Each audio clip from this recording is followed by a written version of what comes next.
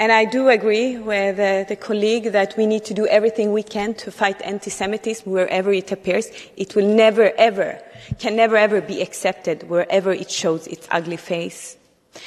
However, we have the European Union have the George Eckert Institute report, which is clear that the Palestinian textbooks adheres to UNESCO standards.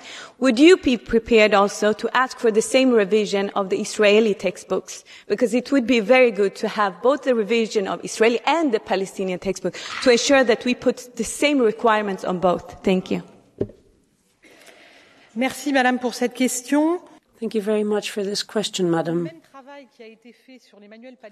The work on the Palestinian textbooks was done on Israeli textbooks by independent authorities, but the result was not the same. Of course, we have to work on both sides so that there is tolerance and there is always room for improvement. But I gave you just a few examples among many examples. These aren't isolated examples or isolated textbooks. This is the national Palestinian curriculum, and it is taught in Gaza and the West Bank. We have to extricate ourselves from that. We have to help Palestinians liberate themselves from Hamas. Thank you.